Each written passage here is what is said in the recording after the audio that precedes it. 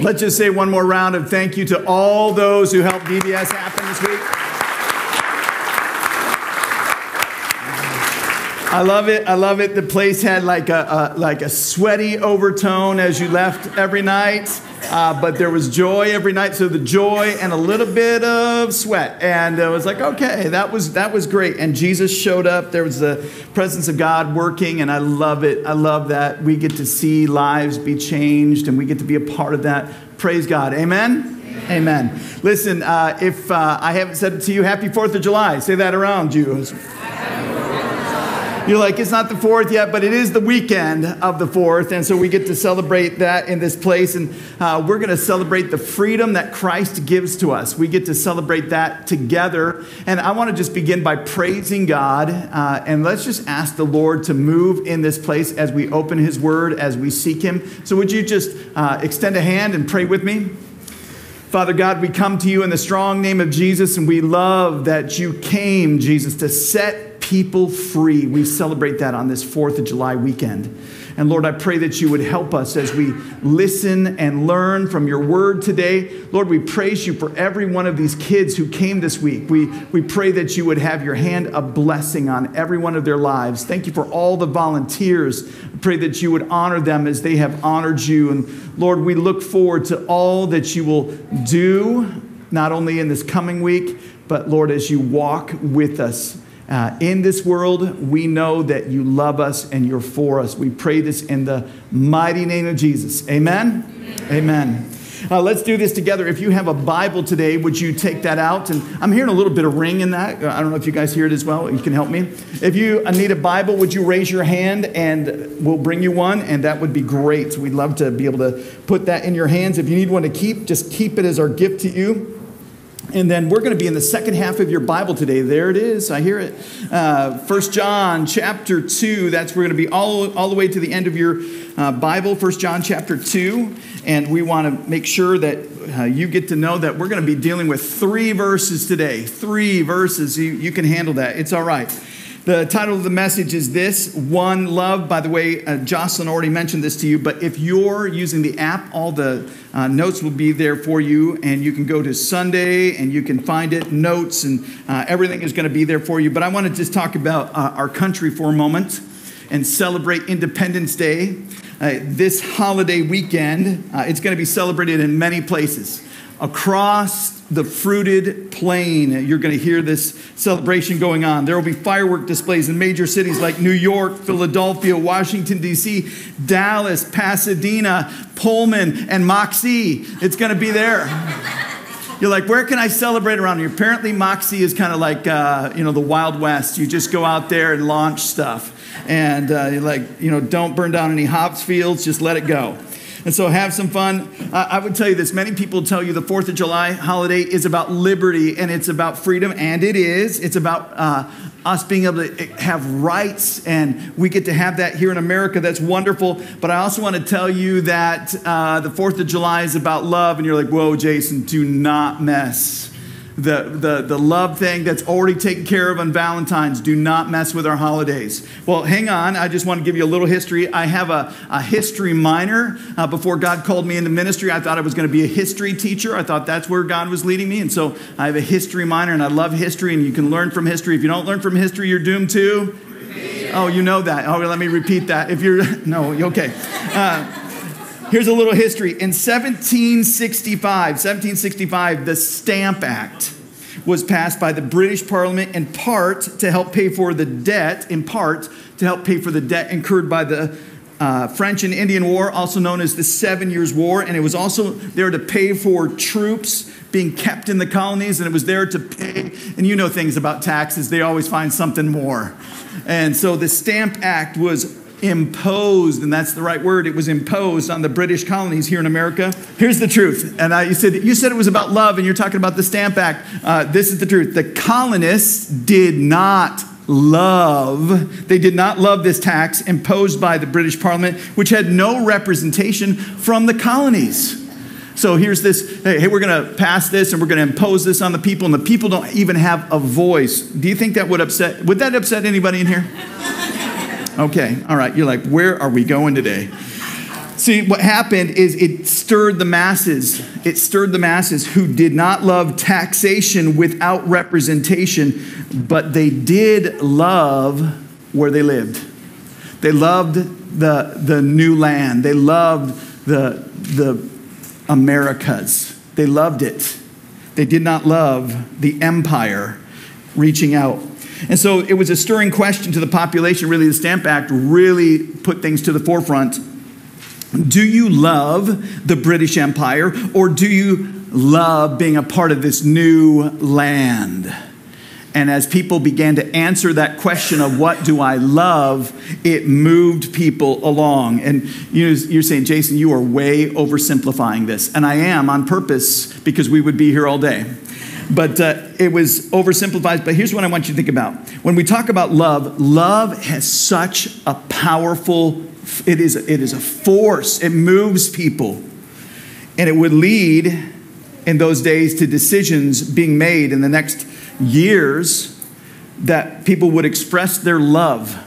They would express their love for freedom. They would express their love for liberty in tangible ways. Colonists would organize themselves. They would work together. They would sign their names to documents such as the Declaration of Independence, really putting their lives on the line and saying, we love this enough to say we're going to go for it. We're going to go for it. We're going to fight for it. We're going to establish something new here.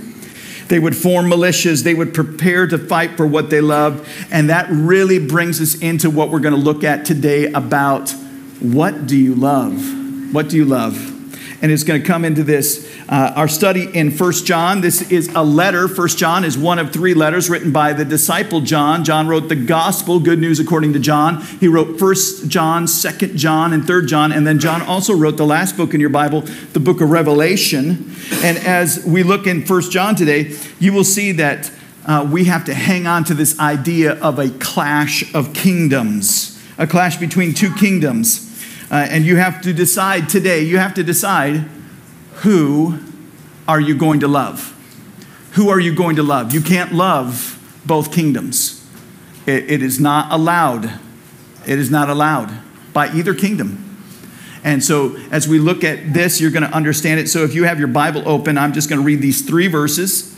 1 John chapter 2, verses 15 through 17. Listen to what it says about loving which kingdom today.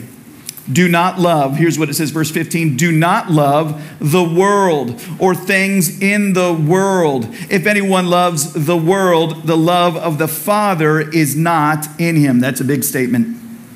For all that is in the world, the desires of the flesh, the desires of the eyes, and the pride of life is not from the Father, but from the world. And the world is passing away along with its desires. But whoever does the will of God abides forever. Now, let's not go any further than to recognize what we hold is not just a historical document. It's not just a piece of history. But what we hold in our hands, what we're going to interact with today, is the Word of God for us. Amen? Amen. Amen simply means I agree with that. So you're saying, what are we saying when you say that? That's a churchy statement. It simply means I agree with that. I agree with that. This is God's Word. Let's understand God's Word. And those 3 verses today, you say, well, 3 verses, is that all you got for us, Jason? Is that you don't think we can handle it anymore? Actually, there's probably more in these 3 verses than we can handle in weeks of study. If we really dive into it, if we really get into the gold mine, there's more gold than you can possibly lug out this morning. And as we dive into this truthfully, we want to make sure that we get things right when we understand God's Word. And so we are pursuing clarity and cleaning up confusion. And there may have been, as I was reading this, there could be easily confusion because it says, do not love the world. And you're saying, wait a second.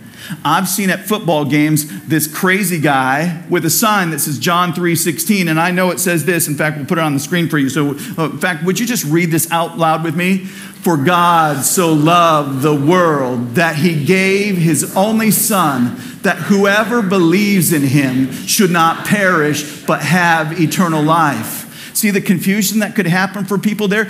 God loves the world, and yet John is saying, don't love the world. Which is it? Which is it? And you're like, see, it's confusing, it's contradicting. Actually, that's where we have to say, let's Let's learn. Let's grow together today. Let's understand it. And many people have been confused by this, and so we say, let's clear it up. Let's get it clear. Let's clarify some terms here. When we talk about the world, there is a word that is a Greek word because your New Testament was written in Greek. And that word is cosmos. Cosmos. Maybe you would understand it if we put a C in there and we called it cosmos. And we're going to talk about the world, cosmos. But there are two understandings, and you can only understand how the word is being used. It's exactly the same word, but it's context. Context tells you everything about that word. So same word, two usages, and I want to give you the first usage, which was used in John 3:16. For God so loved the cosmos, God so loved the world. Let me give you the first usage here.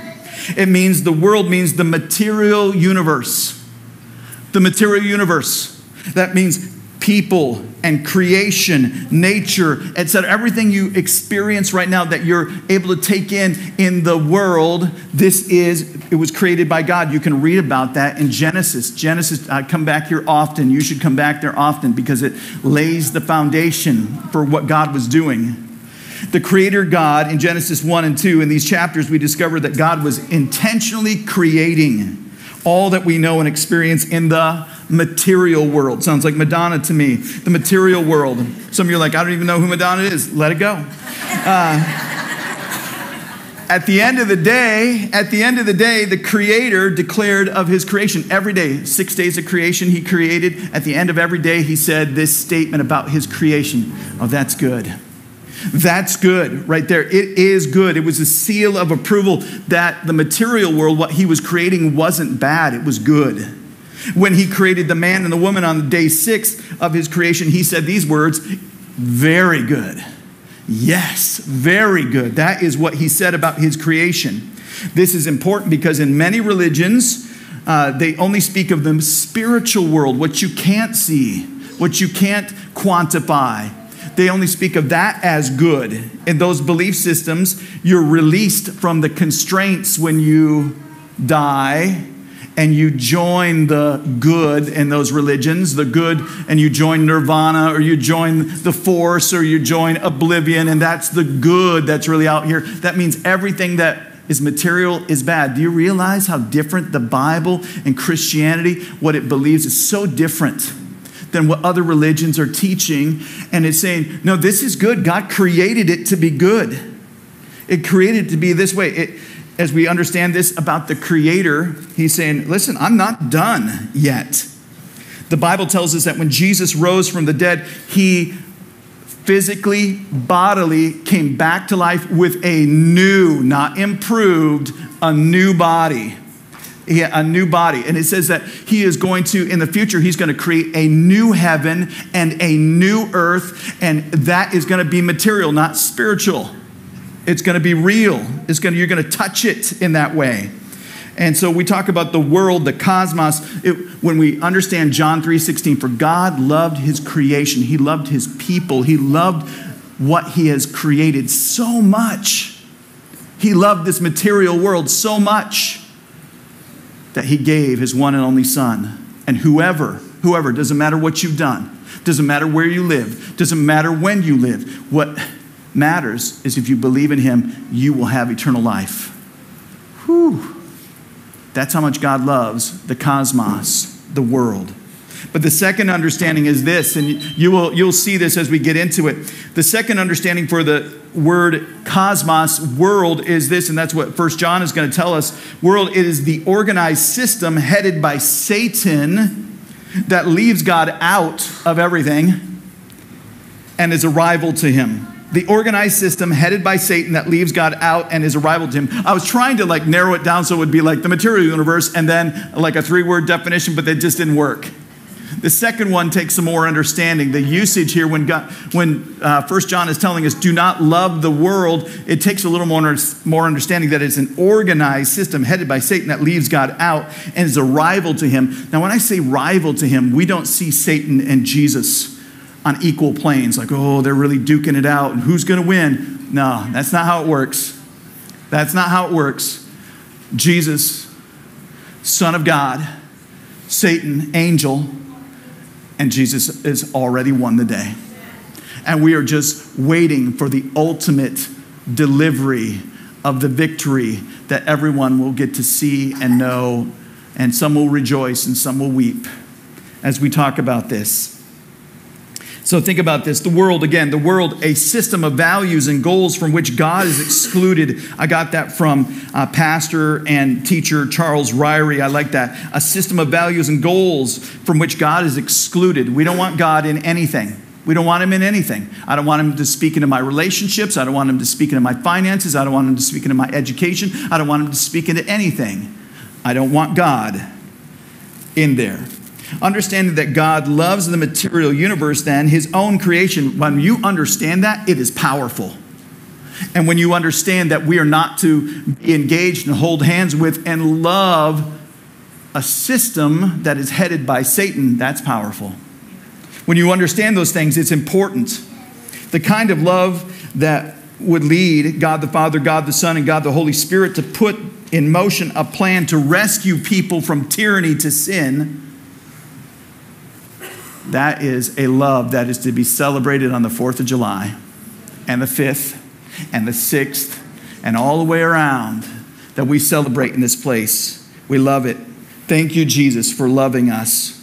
We're going to sing about that. We're going to tell kids about that at Vacation Bible School. Youth group going down to Chile to celebrate what God has done for us. We're going to be a part of that.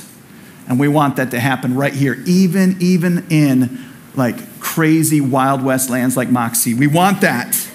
All right? You're like, I'm from Moxie. Stop saying that.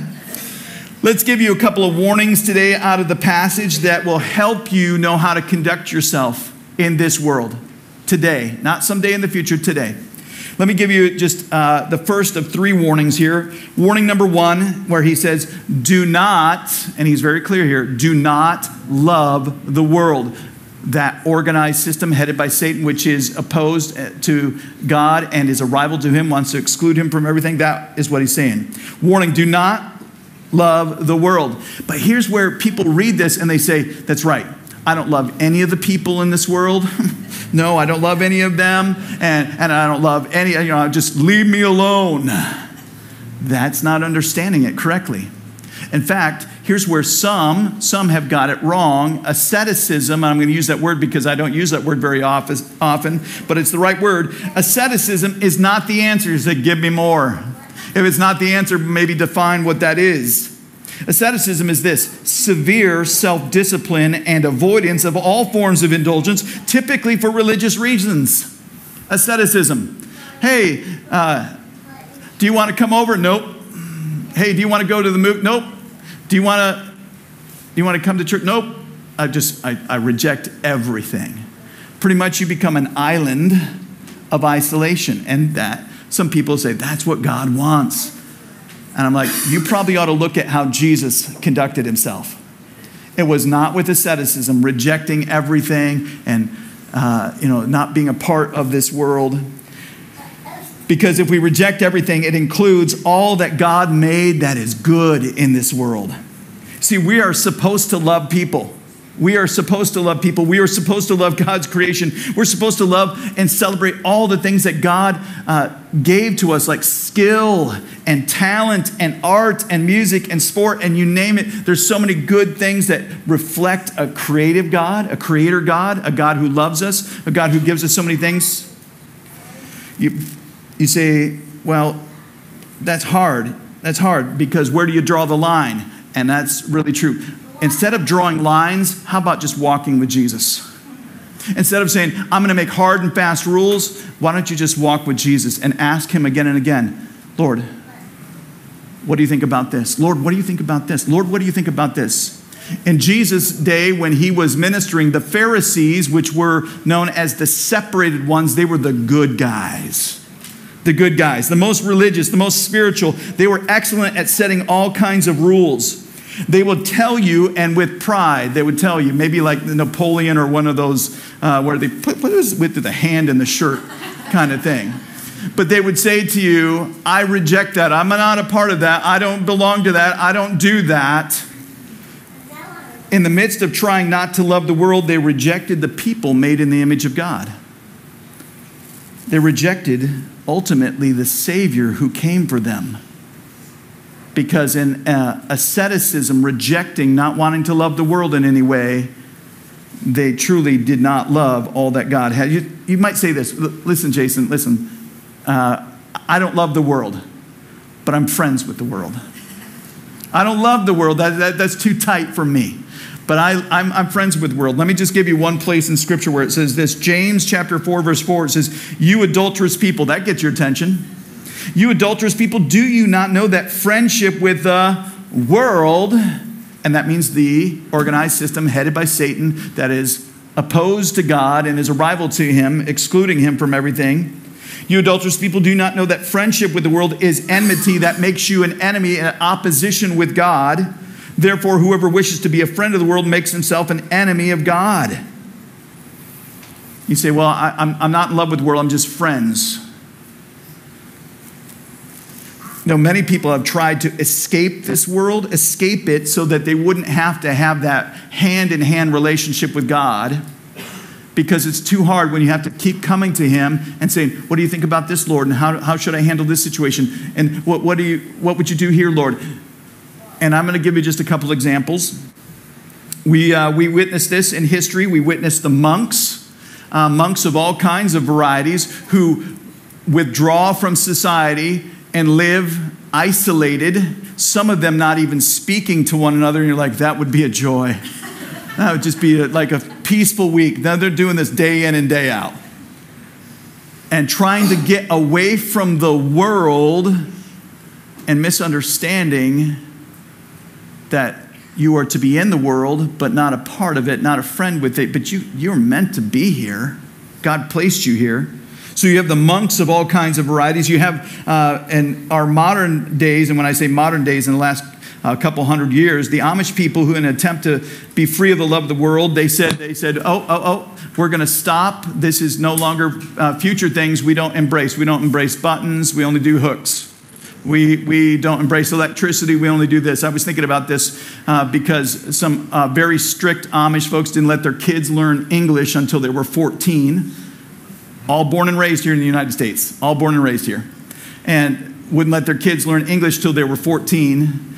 And they came and they bought my grandfather's farm, and they would come every so often, and more with frequency as my grandfather got older, and they would come with a suitcase full of cash. Like it looked like something out of a mafia, like 12 Amish men. And a suitcase full of cash. And they're like, are you ready to sell? And my grandpa's like, I'm not ready yet. Come back. And they would come back with more money and more money and more money, all in cash right there in that suitcase. They don't believe in banks. Don't believe in some of these institutions, don't believe in some of these things. And so, but they would do this. It would make me laugh that they say, we don't, technology is wrong. We won't use phones unless it's at our neighbor's house. So they would pay their neighbors to have a phone installed at their house that they could come and use. So technically, isn't that your phone just on their property? Yeah, but that's worldly. See, we're missing it. Monks, we're missing it. And so many of us sometimes when we're saying, I want to do what God wants, sometimes we make rules that don't look like Jesus at all. They don't look like him. You see, the Pharisees did this all the time. They would construct a rule, and the second thing they would do, they would construct a loophole that they could get through it. You're like, that sounds like our government. Again, we're just trying to protect the live stream right now. Let's just let that happen. Yeah. Listen, the first thing that as we talk about this, asceticism is not the answer, but here is something that you should know. Recognizing the worldly system is critical. You say, well, there is no worldly system. There is, and it wants to exclude God and wants you to join in to its system.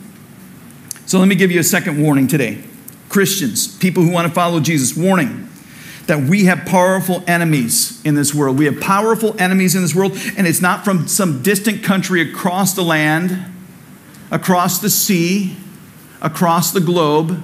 These enemies are right here. These enemies are right here. You're like, you, Jason? No, not me. This is in all of us, and he gives us this in verse 16. Let me just read it again for us so we can see these three enemies.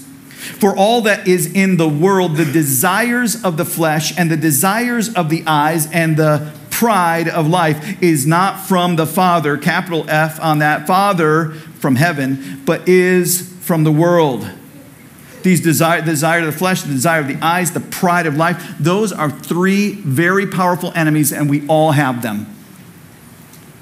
And it's not from out here, it's from right here. It originates here. When I talk to people and they say, Jason, why didn't God just destroy all the evil in the world? Why did he go to the cross and do all that? Why didn't he just destroy the evil in the world? Because he would have to destroy us. And don't miss what John 3:16 says. He loves us. He loves us with a love that's sometimes hard to understand. Say, I wouldn't love me. But God does. But he knows that we have this battle, this enemy, and it's right here, the desires of the flesh, the desire of the eyes, and the pride of life. Different translations translated this world into cravings and lust. Cravings and lust. Your translation of the Bible may say that, but I'm going to tell you it's the same word, epithumia. I usually don't use a lot of Greek on a Sunday morning. Like, what is going on here? But it's important when you understand that these are not different words. It's the same word, but sometimes they apply it differently. But it just simply, we got to get to, what does that word mean? To desire greatly, a strong desire, a longing, a lust. And I'm going to give you maybe a great way, and if you're a note taker, write this down. I like how Pastor Tim Keller defined this word because it's a simple definition. It is an over-desire. It is an over-desire for something. An over-desire. To over-desire something is to look at something good and to look at that good thing and to make it an ultimate thing. To boost it into a place it shouldn't be. And we do that all the time. We over-desire something and it leads us all over the place. It leads us to love the world. We can over-desire food. We can over-desire drink. We can over-desire sex. We can over-desire our appearance. We can over-desire money. None of those are wrong in themselves. None of them. But to over-desire something causes us to go after it, and we will sin to get it. An over-desire for something. You say, well, explain that. Well, here we go.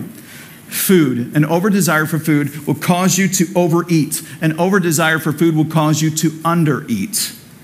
And to elevate food to a place it doesn't belong. It doesn't belong. It receives worship. To over-desire drink. The Bible does not forbid alcohol, but it does forbid drunkenness. And most people do not know how to handle alcohol only to get drunk. They don't know that they just don't know that you can have alcohol without getting drunk. And you say, well, I can't. Then you got to stay away from that. And most of our world does not know how to not over-desire it. Sex is a gift from God, but people serve it as if it were God. As if it were God. An over-desire for sex leads people to use and abuse others for their own desires. It is an over-desire. God created it good. You can read about that in Genesis chapter 2. He created it good. It's a gift. This is good. And an over-desire says, I'm going to use it for my purposes. Over-desire. Appearance. An over-desire means I value or devalue others based on skin color, based on their hairstyle. Boy, that has changed all over the place. Like, can you believe their wig? Oh, my goodness. So ostentatious, you know. And you say, what's ostentatious? I don't know, but it means that wig right there. That wig. I don't know. Tattoos, age, clothing, hairstyle, piercing. People make all kinds of value decisions based on what we say is good. An over-desire for you to conform to what I say is good is an over-desire for appearance. As we look at this, the over-desire of the flesh, the over-desire of the eyes, and then this pride of life. I'm just going to stop right here. And I'm going to just ask you, you don't have to tell your neighbor this, but right now you'd just say, is there an area, are there some areas in my life right now where I have over-desire for something? A craving, a lust, envy, for something that is good, but I am elevating it right now into a place of ultimate? Is there something right now that you have elevated to a place where God said, that's good, but you've taken what's good and you've made it ultimate? Jesus understood this battle, by the way. I love in Hebrews chapter 4, verse 15, where it says this: he was tempted, Jesus, in every way, just as we are, yet was without sin. You say, how was Jesus tempted in every way, just as we are, yet was without sin? Jesus was tempted with the desires of the flesh, the desires of the eyes, and the pride of life. He was tempted by the devil specifically, and these are the enemies you're tempted with. Jesus understood this. In Matthew chapter 4, the devil tried to get Jesus to obey him and have him submit to the system of the world headed by Satan, opposed to God. You say, well, that's a foolish thing that Satan did. The battle would have been won if Jesus would have submitted to any of these.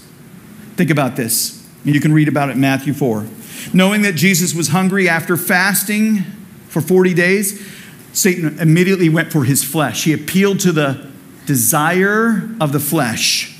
He said to Jesus, turn these stones into bread. I know you're hungry, and you have the power to do it. Just obey the system of the world. Obey me. And you can satisfy that desire, that over-desire right now. Jesus confronts him with the scripture. Knowing Jesus was the Christ, he moved him to the next temptation and appealed to the pride of life. By the way, this is out of order with James. You're like, well, Satan did it out of order. Surprise. Here we go. The pride of life. And he said, Jesus, he took him to the highest point of the temple in Jerusalem. And he said, throw yourself down because, and then Satan, quoting the scripture, said, he will command his angels concerning him that he will not strike his foot against the stone. And so Satan is quoting the scripture. Satan knows scripture. He's not dumb. And he's tempting him with the pride of life. Prove it. Prove it. Prove it that you are the Christ. Let's have you prove it. Show off. Show us. Jesus rebuffs him with the scripture again. He's not done yet. Knowing that Jesus is the King of heaven, he took him to the highest point in the world and supernaturally shows him all the kingdoms of the world and says, listen, this can all be yours. It's the desire through the eyes. This can all be yours. All you have to do is bow down and worship me. Bow down and worship me. Sounds like the University of Washington. Okay? That did not fly. So Jesus said, no. And he rebuffs him again with the scripture. I want you to pay attention to this. Jesus did not talk or reason with the evil one. He did not talk with or reason with the evil one. He rebuffs him with the scripture. First of all, he recognized that this is a trap, one of the enemies of the system of the devil. He recognized it. He remembered the words of the scripture from Deuteronomy. He quotes it and he rejects the lies and he rejects Satan in that way. And he's saying, this is how you can do it. And I can help you. I can help you live in this world. I can help you do it. Some of you are still mad about that University of Washington thing. Warning number 3 today. Warning number 3. And it's a beautiful warning, actually. The current system, the system of this world is doomed. Verse 17, here's what it says. And the world is passing away along with its desires, its over-desires, its lust, its cravings. It's about to pass away. But whoever does the will of God, and if you're somebody who underlines in their Bible, I encourage you to do that. The will of God. I would underline that in your Bible. The will of God. The will of God. What a great insight. As we look at this, verse 17 is telling us, do not play the short game. Do not take the shortcuts that the world is offering you. Come on and fulfill your over-desire. Come on, you can have that today. Come on, you don't have to wait for that. Come on. You deserve this. Don't take the shortcuts the world says will bring you happiness and fulfillment. The world system is coming to an end. That should get an amen. Amen? Amen. The world system is coming to an end. Do not love the world, which is doomed. Do not love the world, it's doomed. Instead, embrace the Savior. Embrace his perspective on all the issues that the world's saying, you got to get on board with us. Embrace God's perspective. Embrace his strength to help you make decisions every single day about how to live for him and not love the world. Embrace his peace, because you can get worn out. And God is saying, I'll help you. I'll help you.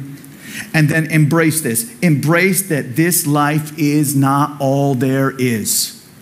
The world is passing away. The temptation, the over-desires of the world will not last forever. And the person who loves God, does the will of God, will last forever. I'm just going to give you a little homework. You say, it's a holiday weekend, Jason. You don't have to do it today, but I'm going to tell you, if you do a little homework in your Bible about that little phrase, the will of God. So many people say, what does God want for me? What does God want for me? What does God want for me? There are several places where it's stated so plainly. I'm going to give you two today. 1 Thessalonians 4:3. For this is the will of God. This is what God wants for you. Your sanctification, that he would change you and change you and change you to be more like him. That you abstain from sexual immorality. Reject what the world says about sex. That you can only know sex with shame. That you can only have it this way, or you can have it any way you want. And when you embrace God's plan, the will of God for you is not asceticism. Sex is bad. That's what asceticism would say. The Bible says that's good and it's a gift. Understand it the way God created it. The will of God for you. 1 Peter chapter 2, verses 15 and 16. For this is the will of God. I wonder what you want from me, God. I wonder what you want from me. This is the will of God for you. That by doing good, you should put to silence the ignorance of foolish people. Live as people who are free. That's a great verse for this holiday weekend. This country was intended to be a place where we could be free. But do you know that the government can't give you freedom like you want? It can't. Only the living God can give you freedom like you need. Live as people who are free, not using your freedom as a cover-up for evil, but living as servants for God. Do you know what the will of God for you is? That you would live free. Free from the world system, not by hiding out in a monastery, not by retreating to the woods where you don't have to deal with other people, because the enemies are still there. I'm going to tell you, there's so much here that we could say, man, Lord, help me. There it is. There it is. Lord, help me in this world that you created to not be snatched up and in love with this world which is opposed to you. Live in the world. Live in the world. God needs you here to make a difference. The difference is don't fall in love with the system around you. Don't fall in love, or I'm just friends. Don't just be friends with the system around you which excludes God. I want to pray for us this morning that we would receive the help of the Lord, and then we're just going to sing and celebrate. What a great way to enter the rest of this weekend. Would you join me in prayer? Father God, we come to you. We know that you want to help us. Lord, this is hard work to live in this world that you created and yet have enemies over desire from our own flesh. The over desire that we're fed all the time through our eyes, and then just our own pride. Father, this is hard work. We need your help. And so, Holy Spirit, we ask for your help today. Lord, I pray for anybody who has not put their faith in the forgiveness that Jesus offers us today. I pray that today would be the day that freedom would come to multiple lives who have not known the freedom that only Jesus can give. Lord, we admit it. We need you. We need you. I pray that we would live out your will for us, that we would live as free people. In the name of the Father and Son and Holy Spirit. Amen? Amen.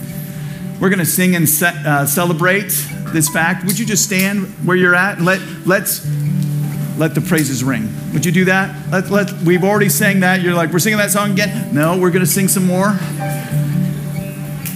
To the only one who can help us. Let's celebrate.